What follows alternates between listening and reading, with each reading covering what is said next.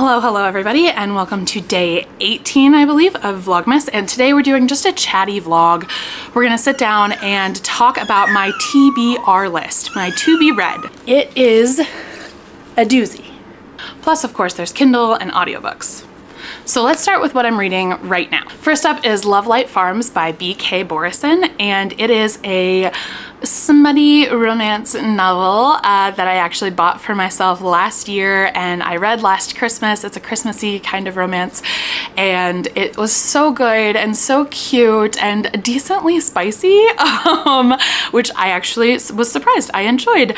And so I'm rereading it this year because it is so Christmassy and so sweet and really good, and I just wanted to reread it. So I am on page 31. So that's where I am with this current read. Then we've got my audiobooks. So I am currently listening to one audiobook. It is called The Enneagram Guide to Waking Up by Beatrice Chestnut and Eugenio Paez. And it is all about the Enneagram, which is something I am starting a second business on. If you're curious about that, you can check out the link in the description. But so far I'm really enjoying this. It's going through each type with a lot of specificity. So even though I'm listening to the audiobook, I am probably going to buy the physical book to use as a reference book for my coaching. And finally, the last book I'm technically currently reading, although I haven't picked it up in several months, is What to Do When You're Having Two, The Twin Survival Guide by Natalie Diaz, founder of Twiniversity. And so far this is really good. A lot of the stuff at the beginning is like prepping for having twins, which, you know, I'm obviously past at this point. But there's lots of other useful stuff in here for after the twins are actually born. So I do want to read this. So let's dig into the TBR, the to be read, the things that I haven't started at all, or maybe started, but it was more than like a month or two ago. It was quite a while ago at this point and need to kind of start over. So the next audiobook that I want to get into is called Falling Back in Love with Being Human by Kai Cheng Tom. So I actually saw an Instagram quote from this book, and that's what inspired me to get the audiobook. And it was something about rage and the fact that yes, rage is useful. Yes, rage is our call to justice. However, staying mad at the world forever is not a viable solution and not going to make you happy or helpful to others even. The quote was much more eloquent than that. So I'm excited for that one. And then the other audiobook I have waiting for me is The 100 Years War on Palestine by Rashid Khalidi. So I'm excited for that one, although it's obviously going to be a difficult read. I think it's also going to be a very meaningful read, and I do want to learn more. Next up is a Kindle read. So this one is called Holiday Romance by Catherine Walsh. It is adorable. It's another smutty romance book that I bought last Christmas, read last Christmas. It was great, and I am super ready to reread this one. Next up is I Want to Be Where the Normal People Are by Rachel Bloom. I am truly and deeply obsessed with Rebecca Bunch, the character that Rachel Bloom plays on the TV show Crazy Ex-Girlfriend. I haven't actually finished the show because it's not always the best show for my mental health, because it is so focused on mental health and everything. So I've never actually finished the show, but that show is really meaningful to me, and that character in particular is really meaningful to me. And I was curious about Rachel Bloom, the mind behind the character. So I got her memoir years ago at this point, and I still have not read it, but I would really like to. The next one is Raising Good Humans, A Mindful Guide to Breaking the Cycle of Reactive Parenting and Raising Kind, Confident Kids by Hunter Clark Fields. And this is something I need to read. I know I need to read, because I do have some cycles that I'd like to break, and reactive parenting is probably one of the biggest things I'm like afraid of as a parent. And as a result, I tend to either be reactive or very permissive as a way to avoid being reactive, neither of which are actually all that helpful for most kids. But I tried reading this like 2 years ago and it was deeply triggering to me. It really brought up some shit and I couldn't keep going. So I want to give it another shot, but I'll be honest, I'm nervous. So this is a half-price books find. It's called Creating Money, Attracting Abundance by Sanaya Roman and Dwayne Packer.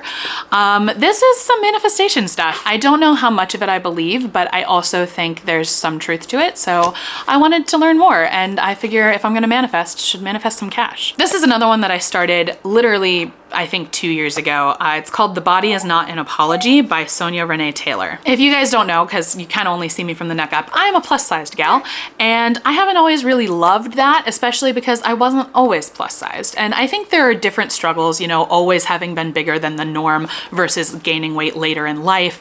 I think those are just different struggles. So not trying to say that like my struggle is the struggle of like the fat person or whatever. It's almost like fat people are not a monolith. But anyway, so I got this because I was having some trouble dealing with it, and then I just didn't get around to actually reading it. But I love Sonia Renee Taylor. I follow her on Instagram, so that's been the more digestible way I've been getting some of my body positivity and body neutrality, but I am excited to read this. Next up, we have Mixed Signals by B.K. Borison. So this name might be familiar. She also wrote Lovelight Farms, the romantic smutty book from the beginning that I'm rereading, right? So she has a whole series that's like all about that universe, and this one is a couple of the characters from Lovelight Farms who also fall in love in a smutty way. So that should be good. Again, I tried reading this a while back and couldn't get through it, even though it's very good. I want to just point out, by the way, that all of these books that I've like started and stopped and not been able to finish, none of these books have been bad so far. They've all been very good.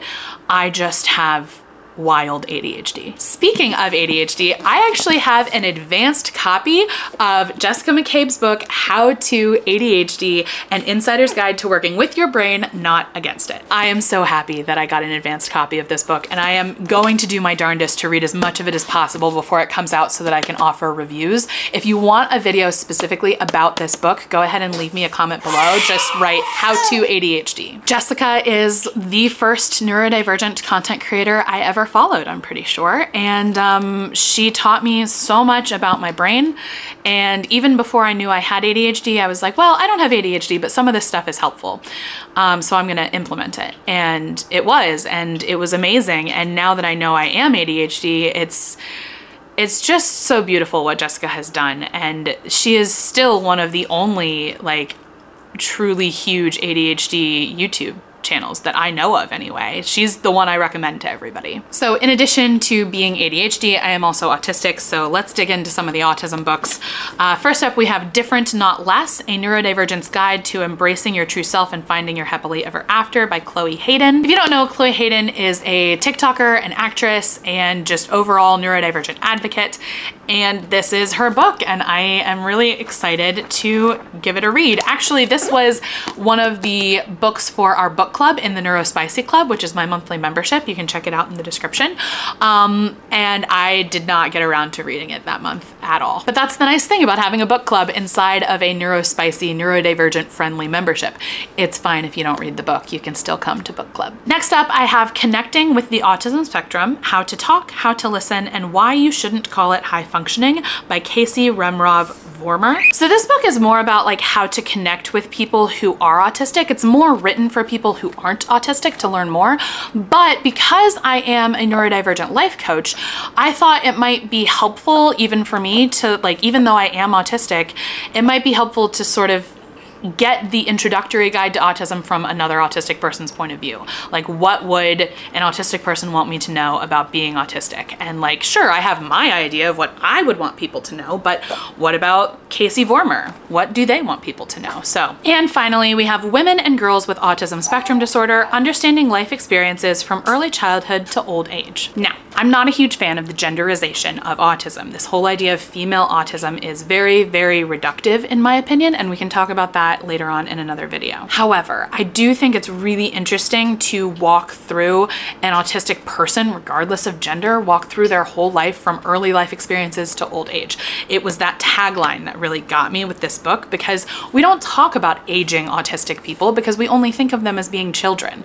And I think I just really wanted to hear about adulthood as an autistic person. And I am a woman, and so I do identify with that. And it's not that it's harmful to talk about autism from the lens of being a woman. It's just that the whole idea of female autism it reduces things unhelpfully in my opinion. But again, we'll dig into that in another video. So those are all the books that I want to read, but I also have some journals. So first is one that I have done a little bit of work on, and that is the I Am Autistic workbook, Sensory Tools, Practical Advice, and Interactive Journaling for Understanding Life with Autism by someone diagnosed with it. First of all, it's gorgeous. Can we just like, the whole book is got like watercolor and doodles, and it's literally so great. I have started filling this out, but I'm not too terribly far into it. But from what I have done, I have really enjoyed it. Like I said, I just have wild ADHD, and sitting down and focusing on anything is really hard. Oh, and the I Am Autistic workbook is by Chanel Mariah. Next up, we have Tarot for Yourself by Mary K. Greer. This is another one that I have done some work on, and I have really thoroughly enjoyed. I love tarot, I love oracle cards, I love all things that are like vanilla witchy. I'm not like deep into like the occult, but give me some tools to dig into my intuition and my love for humanity, and I am there. If you guys want to see all of my decks, like my tarot decks, my oracle decks, all of that, just comment tarot below and I'll make a whole video showing you guys those. But the Tarot for Yourself has been really cool. It shows you like how to do different types of readings, like the Celtic Cross and whatnot, and how to do just a standard 3-card reading. Yeah, there's the Celtic Cross. And just in general, I want to get back into pulling cards and journaling and reflecting and, like I said, growing my intuition and my love for humanity.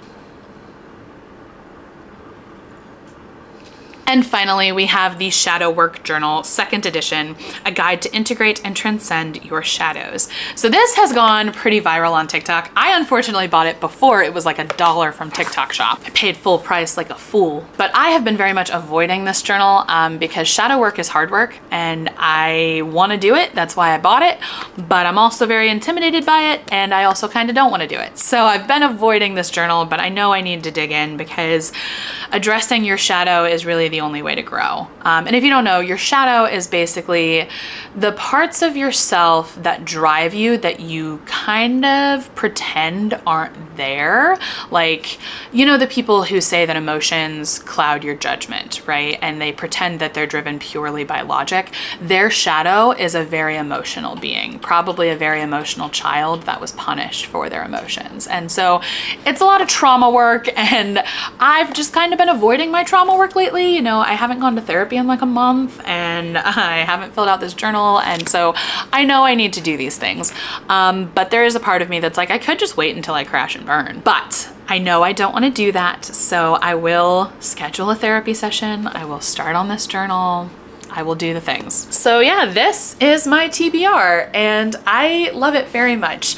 I wish that I had the capacity to read more. I wish my TBR was a little shorter, but then again, I don't. I'm glad I have a nice long TBR. It means that I still have interests. It means I still have passion. Even though I struggle with the focus aspect of reading and everything, it means that I still give a shit about my interests, which is important to me. P.S. You don't have to have a long TBR to demonstrate your interest in your hobbies, by the way. That's just a good indicator for me as a person. So let me know in the comments some of the books on your TBR, and I will see you tomorrow.